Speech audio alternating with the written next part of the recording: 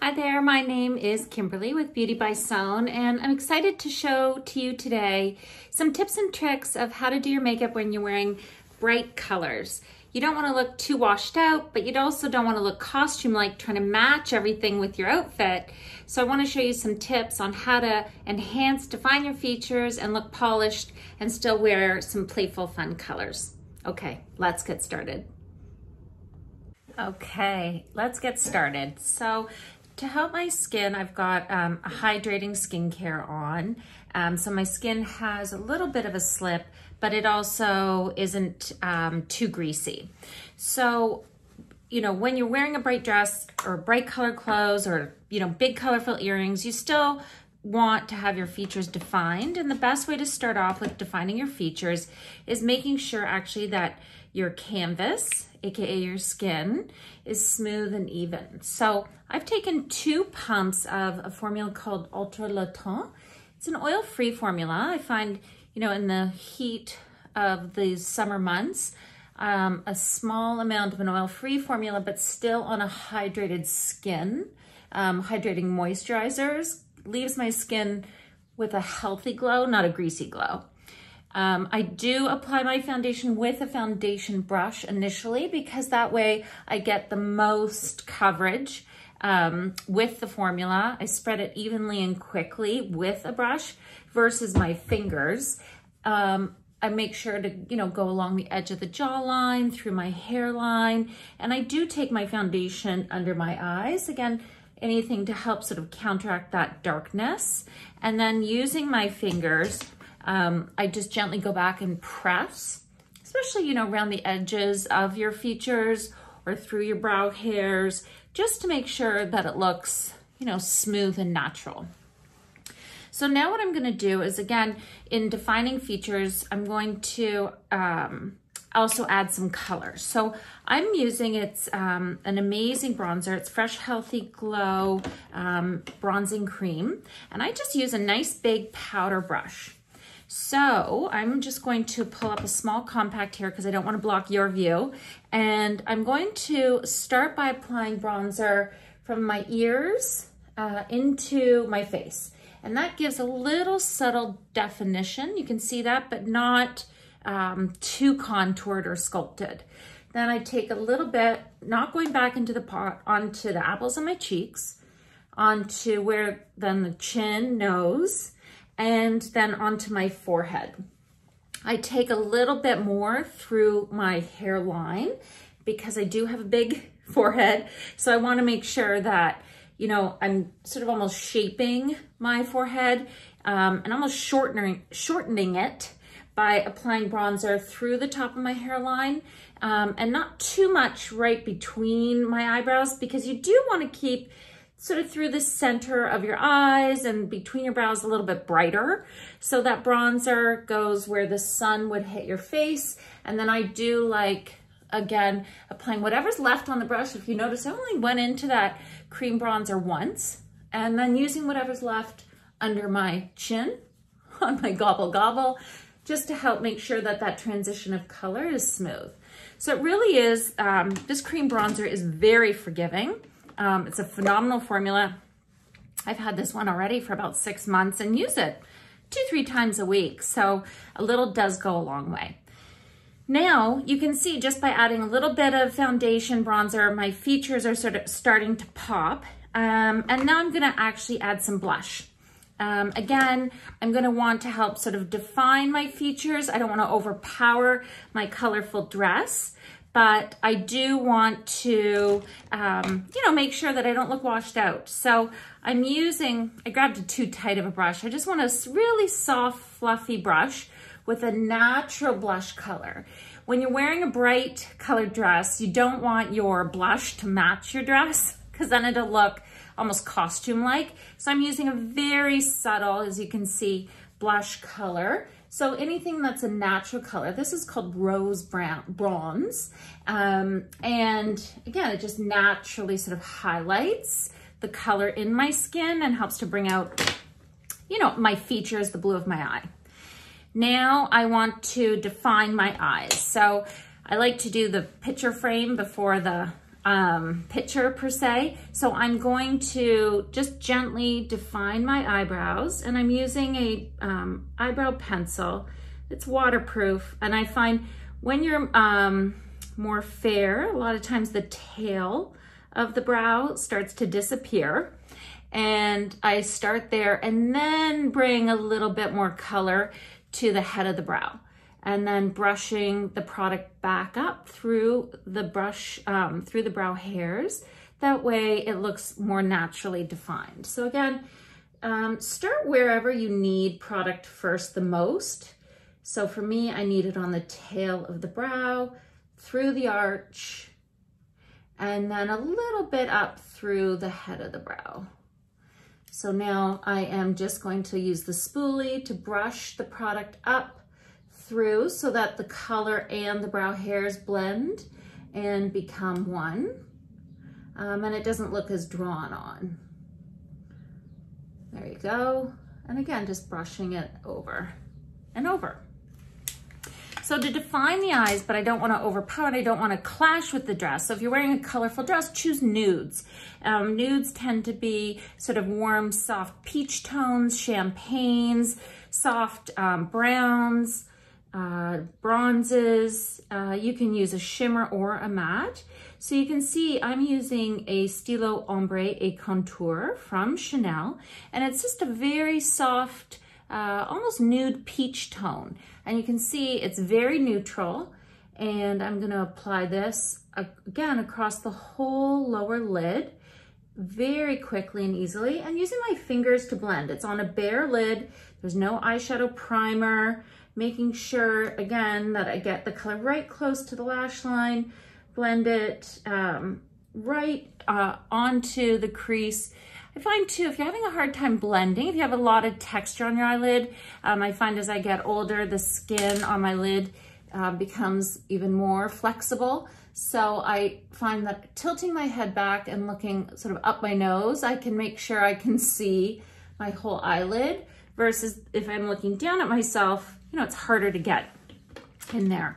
I'm gonna now choose just a softer or warmer shade of a Stylo Ombre et Contour. This is number 36. I'll make sure to post all the products in my video. And with my eyes open, looking at myself in the mirror, literally I'm just drawing the crayon into my crease, and only the outer half. So I start at the outer corner of my eye and come halfway. Outer corner of my eye, halfway. So then if you tilt back, you can see that it's sitting there unblended. But again, just using my ring finger, I can just tap gently, and the color immediately blends right into the crease. Look at that. So here's the color. I haven't, you know, blended it, and just using my ring finger, just tapping and patting the color, I'm blending it, and I've applied it into my crease. Now I'm gonna also take a little bit of this color and applying that crease color also along my lower lash line. So using a medium tone or a soft medium tone along the lower lash line actually is a nice subtle way to help define your features. Further to define my eyes, I find, again, I have blonde lashes. So if you have really great brown, black, lush lashes, you may not need to do this step, but being so fair and blonde, I do need to tightline or bring color right along into the root of my lashes. So just using a waterproof eye pencil, you can then just come along, tilt your head back, and just draw the pencil back and forth. You shouldn't need a lot of pressure. You know, the softer the pencil, the better. Making sure I would choose a waterproof so that it doesn't drop throughout the day. And you can go also even above the root of the lashes. So just right here, for me, I like doing it just at the outer corner of my eye. Because I have a round, big eye, I don't need liner across the whole eye really thick.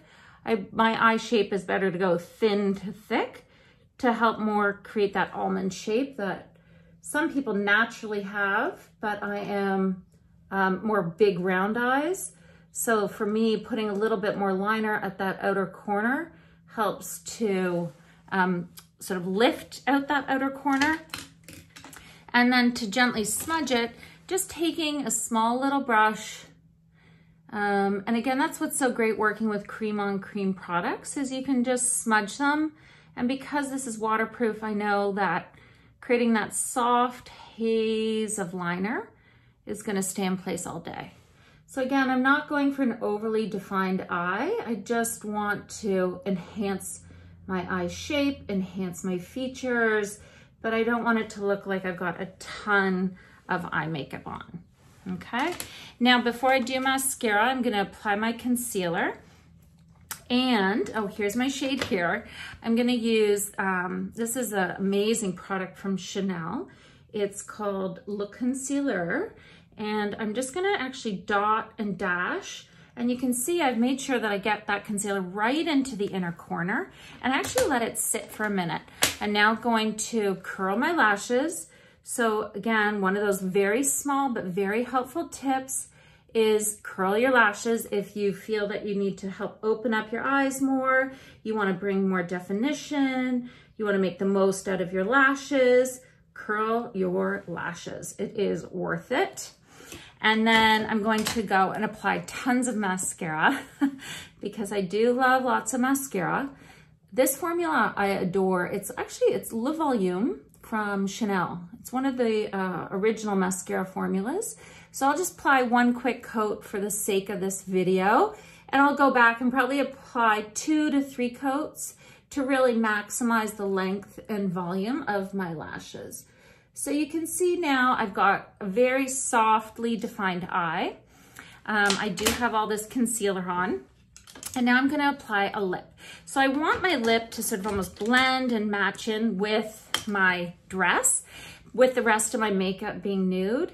So to help maximize the shape of my lip, I'm gonna start from the outer corner and draw down to the center of my bottom lip, using a lip pencil.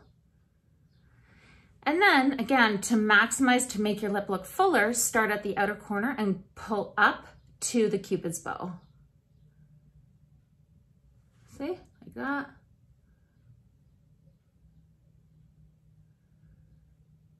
And then at the Cupid's bow, just do a little crisscross.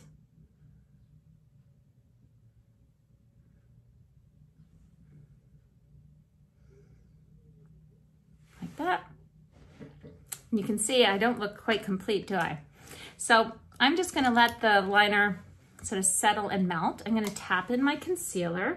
I do like the concealer to sit and wait for a minute. It almost blends itself in. And I do bring the concealer down to the top of my cheekbone because I find that way it helps to brighten and create a whole more lifted and elevated eye. Bringing that concealer right into the inner corner. This formula, it is great. It almost sets itself. Like I don't need powder or anything else to make it stay in place. And also I like taking concealer and just bringing it out at the outer corner because that way I can make sure that my eye makeup shape is lifting and just tapping and pressing. Tapping and pressing. And then again, making sure that that concealer is in that inner corner. And I always take whatever's left and run it along my brows. My brows definitely are needing a little TLC.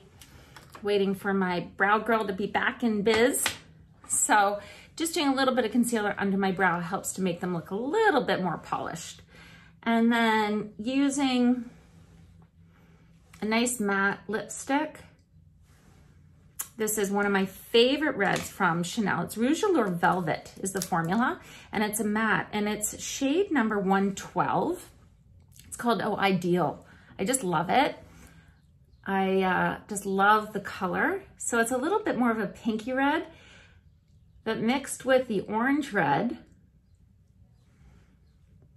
you can see that it really helps to sort of blend and match with the dress. Now you can see I might have a few mistakes along the way with the edge. So you know that concealer brush I used, go along the edge of your lip and look at that. You can clean up any of the edges so you can perfect your shape.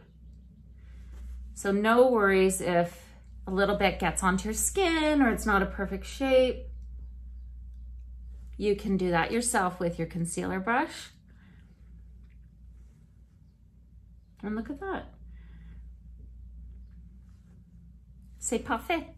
So that is how I would do my makeup wearing a bright dress. I don't look washed out. My features are still defined and my makeup still ties in with my dress. I'll now put on some gold accessories. I'm not gonna fight more color with color and add red earrings. Think of it more as your lipstick as your colorful accessory to go with your dress. Hope you found this video helpful. If you're interested in seeing more tips, would love to know any video ideas that you want to see. Would love your subscription to my channel as I'm now trying to go for 50,000 subscribers. Okay, so thank you so much. Stay safe, be well, and huge hugs, and enjoy these bright sunshine summer-filled days. XO.